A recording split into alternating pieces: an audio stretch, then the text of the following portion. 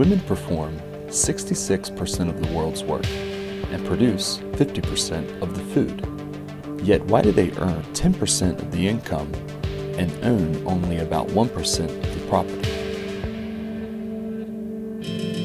Sadly, women bear a much larger burden of the world's poverty. They're more vulnerable to economic insecurity because they earn less and they have less control over what they earn. Women of working age are more likely than men to live in a poor household. Globally, women's earnings are 24% less than men's because of differences in education, experience, training, and ingrained stereotypes.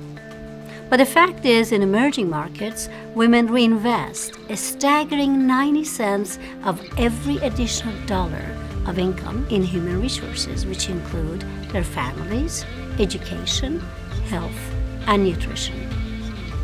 Increasing entrepreneurship among women is essential to growing economic opportunity for women and their families, and therefore ending poverty. First, though, we must break down the barriers that are holding women back. While women have less earning power, they also have less access to formal financial institutions. More than 1.3 billion women don't have an account at a formal financial institution. As a result, women entrepreneurs are more likely to receive startup funding from family and much less likely to receive it from a bank. Technology can be a terrific stepping stone for women to participate in the formal economy. And that's so important because then that recognizes women's work and gives them many opportunities. And for us at the Better Than Cash Alliance, those technologies can be a wallet on a mobile phone, such as is available in Peru and Kenya. It can be an online payment service, such as in China, or it can be a regular bank account in Malawi, for example. Then women's work would be recognized, they would be able to participate in the formal economy. That then benefits the whole economy because half your population is doing much better, and that creates economic growth opportunities for everyone. Well, as a woman working in the tech sector, I look around me, there's not many women in the tech sector, and it's lonely. Access to technology by women and girls provides access to tremendous opportunities, from economic resources to financial inclusion, access to education, access to healthcare, and much more. Many of the world leaders, including G20 leaders, have recognized that increasing women's economic participation is critical to creating an economic future that works for everybody. We need to make sure that parents are part of this discussion and that parents encourage their daughters to study STEM and to think about ICT careers in the future. We need to make sure that educators are also at the table. We need to make sure that industry is trying to bring women on the workforce, and that once they get them in the workforce, that they make extra efforts to try to retain them.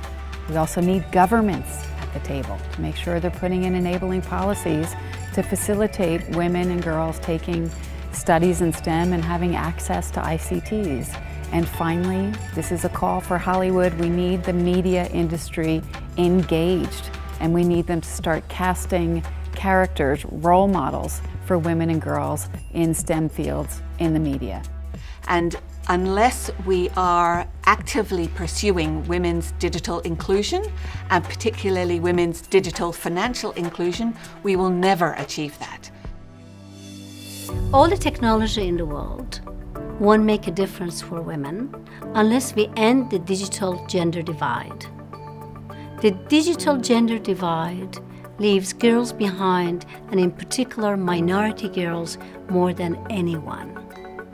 Those without access to and training in technology will increasingly be forced to opt out of the global economy and be pushed further into the informal sector and poverty. We know that women's economic empowerment reduces poverty, so it's critical that we provide every opportunity for women to thrive, because when they earn more, they give more. They make the most of every hard-earned dollar investing it in their families, children, health, and education. Economically empowered women are major catalysts for development, so reducing gender inequality and improving the status of women is simply smart economics.